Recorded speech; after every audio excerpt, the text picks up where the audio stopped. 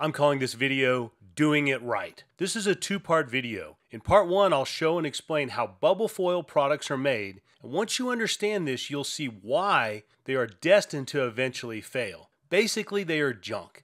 In part two, I'll explain how Bluetex insulation products are made and why they are far superior and won't fail like bubble foil products. First, here's a question. Why are bubble foil products a popular method to make a vapor barrier inside of metal buildings? The main reason is they are cheap. Basically, it's 99.99% plastic and air. That's it. And since it's really cheap to make and sell, I call this what's called a just good enough product. What does that mean? It means it's just good enough to last a few years to get past the warranty period before it fails. I've spoken to a lot of metal building people, and when it comes to bubble foil products, they generally fall into one of two groups. Group one says, I refuse to sell this stuff. It's junk, and I build a quality building, I charge fair pricing, I've been in business for a long time, and I don't want the customer calling me in a few years when it starts to fall apart. Group 2 says, we advertise and win business by having low pricing. The bubble foil helps keep our cost low, and it's a great add-on, and it's actually the most profitable part of the job.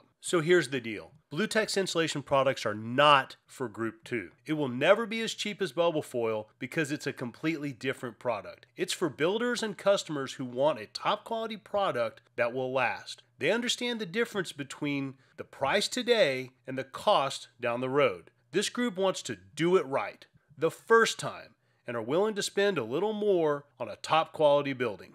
Let's get into the actual process of how bubble foil is made to fully understand why it's destined to fail. Most bubble foil products are made using a product called metallized film, or MPET. One of the brand names for this product is Mylar, and you see it everywhere because it's a commodity product and it's cheap to make. Many packaging products use metallized film. What is it? Basically, it's a potato chip bag, or those shiny metal looking balloons. It's a piece of clear polyester film with a layer of vapor applied aluminum on one side. This is done in a giant vacuum chamber, and the aluminum is vaporized and a super thin layer sticks to the clear film. If you could spray paint aluminum onto a clear film, you would get metallized film. Then the film is put on a vacuum roller with little pockets to create the bubbles and sealed with a white layer of plastic film. There you have it. When it's done, it's 99.99% plastic and air. Don't get me wrong, metallized film works great for short-term uses like potato chip bags, balloons, and bubble mailers. But think about this. If you leave a potato chip bag out in the sun for a few months, what happens? It becomes brittle and breaks apart. This is the exact same thing that will happen in your metal building. This typically happens in 5 to 15 years depending on your climate area and the use of the building.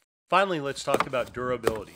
Most bubble foil products can easily be torn or punctured since they have no reinforcing materials. And the bubble foil products typically offer no UV or ultraviolet light protection. Adding UV protection drives up the cost. Over time, even the UV light given off by interior lights will cause the bubble foil to degrade and fall apart. In the next video, I'll show you how Bluetex insulation products are made and why they are a far better choice when you need a vapor barrier or radiant barrier in your metal building compared to bubble foil products, especially if you are doing it right and want to build a top quality building. Be sure to order your free sample kit. For more information, visit bluetexinsulation.com.